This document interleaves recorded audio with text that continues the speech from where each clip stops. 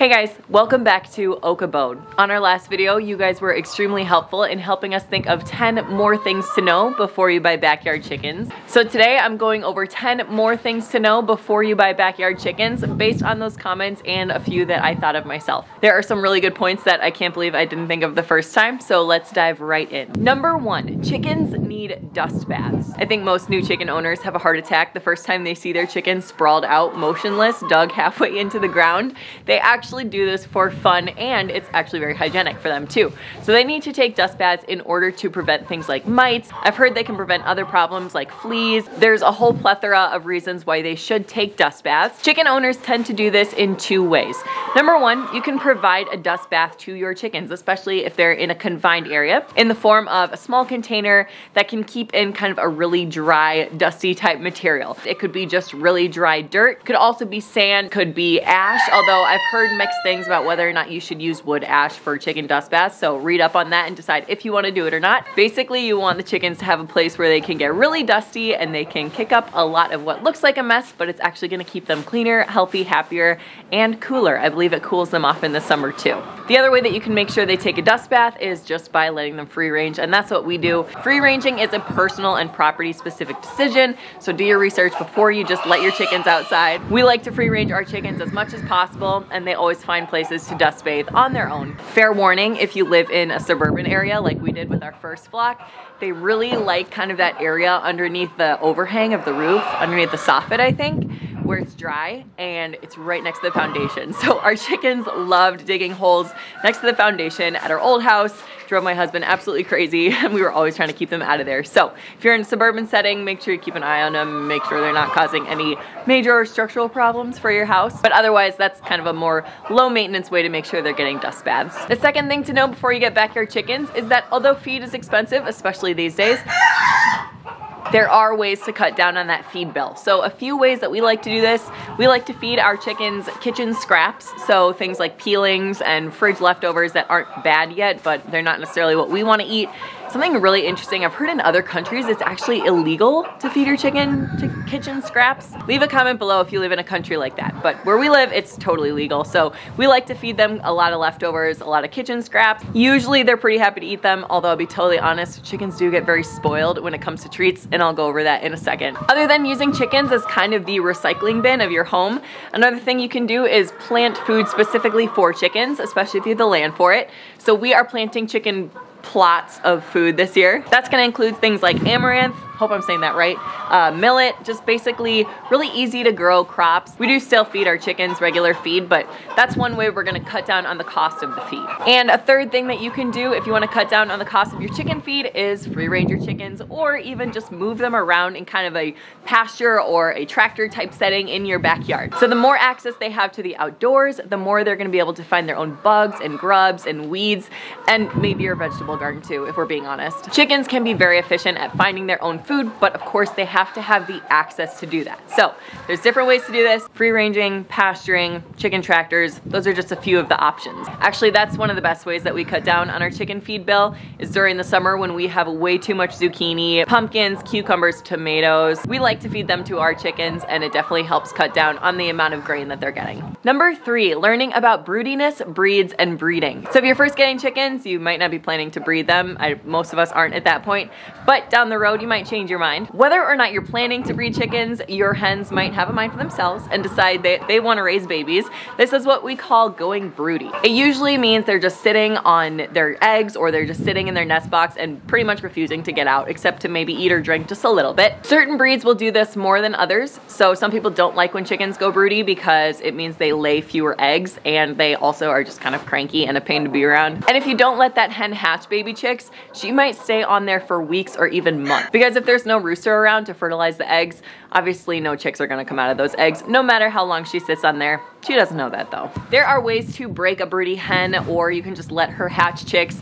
I won't go into it here. Honestly, we've never done it ourselves. Just know it's something that's totally normal that your hens may do. And if it's something that you really don't want to deal with, you might look more into hybrid breeds, or breeds that are known for not going broody or have kind of had the broodiness bred out of them. Kind of on that note, if you do want to breed your chickens, just know that there are a lot of hybrid breeds out there these days. So if you breed two chickens of the same breed together, they won't necessarily always have chicks that are that same breed. This is like a whole rabbit hole I could go down. Just know that if you want to breed chickens, look into the difference between heritage breeds and hybrid breeds. There's a whole bunch of terminology and jargon that I won't go into here, but if you want to go down that rabbit hole, you are more than welcome. Okay, another thing to know before you buy backyard chickens is about treats and training. So the good news is that chickens are extremely trainable, and that's because they are extremely food motivated. Our chickens have better recall than our dogs, and that's because we do use really good treats every time we call them. So when we train them to come when they're called, and because they're free-ranging chickens, that's really important that they do that well, we like to use Grubterra treats. We have a special call that we use. They know the sound of the bag, and that's really important because they know that every single time we call them that way, they're gonna get a really good treat versus wondering if they're just gonna get like peelings, something that's not as yummy to them. And we also love Grubterra because it's actually good for them. So they contain more calcium than mealworms for nice strong eggshells. They're a lot more nutrient dense than just mealworms. We've had so many people reach out and say that their chickens love Grubterra. They've helped a lot with training. So I will leave the link for Grubterra down below, and don't forget to use our discount code OKABODE for 10% off. We actually just signed up for the subscription, so it gets delivered bi-monthly for us, I think, which we are really excited about. Although you can use just about anything as treats, like I mentioned, if your chickens are spoiled like ours, they might turn up their nose at some treats, and if they don't know that they're getting a really good treat, their recall isn't going to be as consistent. These roosters are crowing so much and causing a problem. I'm having to stop every 10 seconds. So I just figured I would hold Lily with me here. Lily is a rooster for sure, but we thought she was a girl at the beginning, so his name's Lily. Okay, number 5. This is a really good point. I can't believe I didn't talk about this, I guess just because I'm used to it now, but chicken poop. Chickens poop a lot, and they leave it everywhere that they're allowed to go. So if you're gonna free range your chickens in a backyard in like a suburban setting, especially one where you're trying to enjoy your backyard, know that they're gonna leave poop absolutely everywhere. And if you have dogs, the dogs, they love to eat it and roll in it and do everything gross with it. I'm not a vet, so don't take my word for it. Ask your vet. When I asked my vet, our vet told us that kind of the chicken poop is dangerous to dogs just because it's so full of grain and fat that they can actually get fat off of it. And obviously it's just gross when they roll in it. So we're really glad that we're on more of a farm setting now, and our chickens are far away from our dogs where they don't eat their poop all day. But it's an important consideration if you're gonna keep backyard chickens. That stuff is gonna be everywhere. As far as cleaning out the coop goes, we just use the deep litter method. If you guys wanna learn more about the deep litter method, there's lots of YouTube videos and articles on that. That means we only clean our coop out about twice a year. It's basically a self-composting system. If you know how to compost, you know the deep litter method, so I recommend researching composting first. Everything's nice and balanced so it doesn't smell. If it smells, it means it's not balanced. It means something's wrong. Other people do more of a poop scooping method if you only have a few chickens, or maybe like a weekly clean out. All depends on your setup. I'm not gonna tell you what to do, but those are just a few ideas. Number 6 is to just start now familiarizing yourself with chicken illnesses. You can start by just kind of reading up on a few. In that blog post I linked, I just listed a few of kind of the most common ones, but a lot of new chicken keepers are surprised to learn that a lot of vets really aren't interested in treating chickens or backyard poultry. And so chicken owners oftentimes have to kind of learn about these illnesses, be able to spot them, and know how to treat them at a rudimentary level. Honestly, we've been really fortunate to deal with very few chicken illnesses in our household, so fingers crossed that that holds up. In my experience, kind of the more free-ranging time they get, the more space they have per chicken, the fewer illnesses and problems they tend to have as a general rule of thumb. But if you have a sick chicken, one of the best places to start, obviously your vet. Always start with your vet. But number 2, the other good place to start is kind of online chicken forums, especially if there's like a local group of chicken keepers in your area. I will often see people posting photos of their sick chickens on there. Other people will help come up with ideas on how to diagnose and how to treat that chicken. And we've learned about a lot of chicken illnesses, signs and symptoms just by seeing what other people have, even though we haven't dealt with them ourselves. So that's another great reason to join an online chicken group if you haven't already. Number 7, this is another really important one. I can't believe I didn't go over it in the first video, but it's probably just because I'm used to it at this point. Molting. Molting is totally normal in chickens. So basically roughly twice a year, they kind of drop a bunch of feathers and grow new ones in. So that's really good because it drops the damaged feathers that might not do as good of a job of keeping them warm, and then it opens up space for new, pristine, clean feathers to grow in.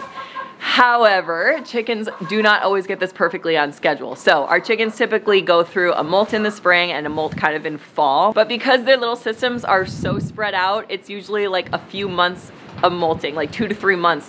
One chicken will start and then it'll kind of work its way through the whole flock. And usually usually by the end, there's some 1 or 2 poor scraggly chicken that is going into winter with horrible, horrible molting feathering, and that's never any good. So we have in the past, if a chicken is going through a really rough molt and it's getting really cold outside, we have occasionally brought that chicken in on really cold nights, because although we're all for chickens regulating their systems and getting used to the temperature and not providing supplemental heat in the winter unless it's an extreme case, if they don't have feathers to keep them warm, they can't do that. So on really cold nights, we have brought bad molting chickens inside for the time being, just during the night, and then kind of put them back outside during the day. Not telling you to do that, it's a personal decision, but I think that's part of the reason why we have lost so few chickens. But that specific scenario aside, it can definitely be a shock. The first time you go out to your chicken pen and there's feathers everywhere, it's kind of like a panic moment. You don't know if somebody's dead or eaten or what, but rest assured, in my experience, molting is totally normal and very healthy. The other thing is when they're going through a molt, they will oftentimes lay fewer eggs, so just be a little prepared for that. Number 8, another major one that I didn't talk about the first time around, is grit. So know that chickens need grit. Because chickens don't chew their food with a jaw like us or like a dog or a cat, they break their food down with their gizzard. So they have a crop and they have a gizzard. The gizzard is, I believe, where the grit sits, and grit is basically just kind of little indigestible stones and pebbles and that kind of thing. I like to think of it as kind of like their teeth, but they're just inside. We don't provide grit to our chickens because our chickens free range so much. They can find their own grit in the forms of pebbles and rocks and things. But if your chickens are confined, or especially like little baby chicks, I've heard oftentimes chick feed is made so that they don't need grit to break it down. But as soon as you start feeding your chicks something other than that baby chick food, it's important they have grit. So sometimes people will forget to supply grit and they'll throw like vegetables, lettuce in there once they start to get older. And then since they don't have access to the outdoors to get grit on their own, and they're trying to break down this more roughage, some serious problems can arise from that. So we like to provide our chicks just a little bit of chick grit from day 1 just to be safe. They just kind of take what they need and leave the rest. And then once they graduate to the outdoor coop, we don't really worry about it unless they're inside for a really long time. I'll link some grit if you want. If you're brand new to chicken keeping, that's a good thing to keep in mind as something that is important. Okay, I have 2 more for you guys. Number 9, streamlining care. So in my last video, I talked about how I think chickens are really easy, and I should probably clarify that chickens, I believe, are easy because we have other animals. So if you don't have any other animals and you get chickens, obviously that's gonna change your lifestyle a little bit, because you're gonna need to think about when you go away somewhere, or if you get sick, you need someone to take care of them. For us, we already have dogs and cats, so if we want to take a vacation, we know we have to get a pet sitter, and it's really no biggie to add in the chickens to that. But the thing I really like about chickens is there are ways to streamline their care. So a few things that I love to use to streamline their care or make it basically less intensive. Number 1 is an automatic chicken door. We don't have it set up at this current property because we're only here temporarily, but when we had it on our last chicken coop, it was such a game changer. The door opens and closes by itself at a certain time during the day. We would always just program it for after the sun sets, so that that's when the chickens go in by themselves. I know a lot of people asked, how do you know everybody's inside? So basically we would check on them every night still, but it just meant it wasn't like, oh my gosh, we have to get outside because the sun's setting and owls could come out and take them and yada yada. So they would just go inside on their own, chicken door would close. We never had a problem with a chicken being left outside or locked outside. The other thing too is if you want to sleep in, you don't have to feel guilty because that automatic door would open right at the perfect time every single day. I'll link the one for you guys that we had. There's a few other options, I'll link those too. Definitely a little investment, but so well worth the cost and way cheaper than a pet sitter too. The other thing that we like to use are bulk feeders and bulk waterers. I will link a few bulk feeders and waterers for you below. As a general rule of thumb, I have to hire a lot less help for the chickens than I would for like our dogs or cats. So I still think they're a lot easier. Definitely a good idea to invest in a chicken run as well. I don't think I would let them free range while we're not here for more than a day. So if you want a run that's really easy to throw together and you don't have to like build a custom one, I'll link the chicken run that we use here. If we want to go away but we don't want to free range them, this is the chicken run that we use. Okay, the last thing that I'm going to talk about is kind of the legality around chickens. I'm not a lawyer, and obviously the laws are going to differ depending on where you live. In most parts of my country, they are considered livestock. So that means that dogs and cats don't have a lot of rights as it is, but chickens have even fewer rights than dogs and cats do. So for example, number 1, if you live in the suburbs, they may just not be legal, period. Like they may not be allowed by a homeowners association, but they may be illegal and they might come and tell you to get rid of them or that they'll take them away. So do your research, make sure that if you are getting chickens, that they're legal. Know how many you can get. know kind of the requirements. Sometimes coops are required to be set back a certain distance from your neighbors. Different municipalities will enforce them on different levels, I will say. So know your area, know your neighbors, because oftentimes the neighbors are really the deciding factor of whether you get in trouble or not. Obviously, if you live in like a homeowners association, you're probably gonna have a lot more stipulations if it's allowed at all. So just do your own research there. Another thing to note though is just on kind of like a larger scale, even if chickens are legal where you live, just look into what happened in the state of California. It was just a couple of years ago, I want to say it was like 2019 or 2018, because of what I think is called virulent Newcastle disease. Whether you believe that was the right thing to do or the wrong thing to do, I'm not going to tell you what to think. If you want to look into it, look into virulent Newcastle, California, just a few years ago. Just know that that's something they want to do. That's something that not only can they do, but that they might do because they've done it. And because I'm an emotional person and I tend to get attached to my animals,